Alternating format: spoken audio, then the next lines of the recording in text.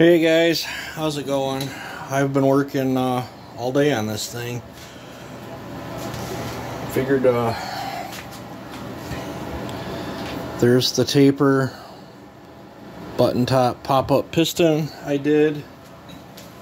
That's still a stock piston. I didn't do no piston swap in it. I'll show you the port work. I'm not going to give out the numbers because I intend on competing with the saw. So, but I'll tell you this, it's pretty hot. And it should be a good runner. There's the lower work, not much I could do in there. Pretty much textured it.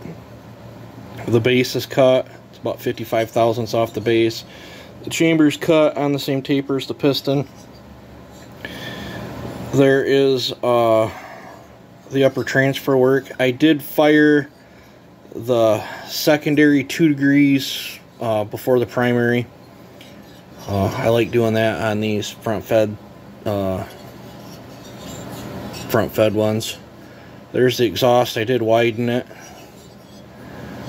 quite a bit. I could have went quite a bit more, but I'm pretty sure that's going to be good enough.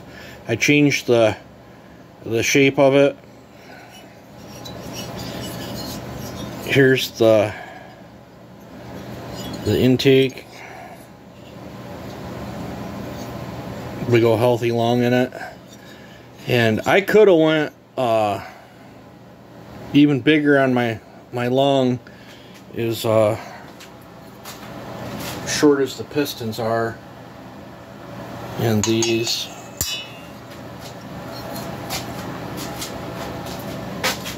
I could have went quite a bit more on that long, but it's a short piston. It doesn't have a whole lot of piston support, so I didn't want to take any more piston support away. I did widen that intake too, so camera makes that look rough, but that's really smooth. That is probably smoother than factory. And then after cutting it, I had to put that chamfer back in. Now I think I have a new set of rings floating around here somewhere. I've got a halfway decent set of used ones there. I have the ones that came out of it, but I don't know, the edges feel fairly sharp. I'd like to put a new set in. So I know I got a new set of 661 ones, but I'm gonna do some looking. I'm pretty sure I think I got a set of cabers floating around. If not, I got a set of highway ones floating around, or the ones that say HY. I think they're highway. But yeah, I still got to wash up all this stuff. I don't think I'm gonna get too terribly far on this tonight. I'm running out of steam pretty quick. I'm pretty sure I got to work tomorrow.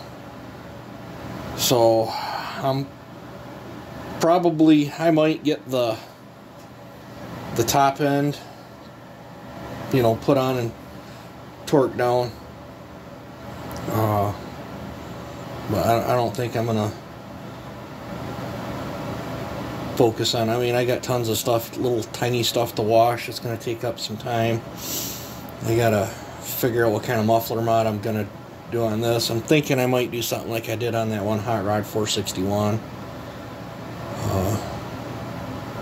It'll be really neat to see this 500 versus my other 500, because that other 500 is no joke. That's a super stout saw too, so it'll be neat to see the clash of the 500s. I am suspecting this one to beat the 9 horse or 8.99 7310, but it might not. Who knows?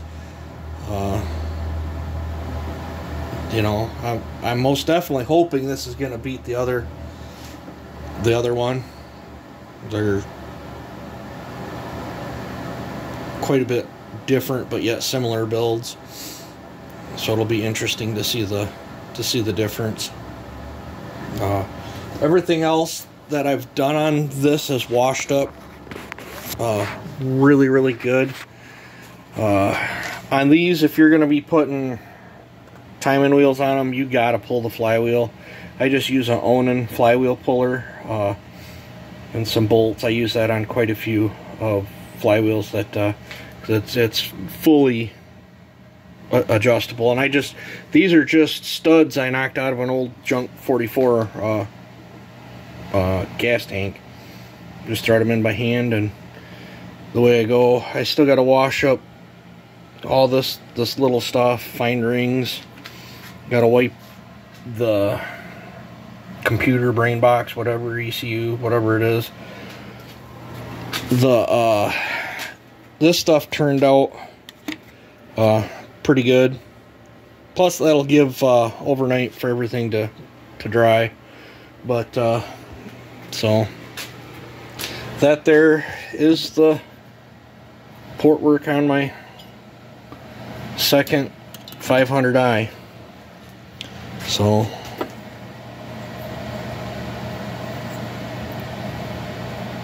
kind of crazy is the arrow, the steel sign, and the part number still all visible. I'll try to get you a shot of, you know, that's how much taper. I don't know how many degrees it is, I just guesstimated. But alrighty, I'm gonna call it a night. You guys take it easy and have a good one.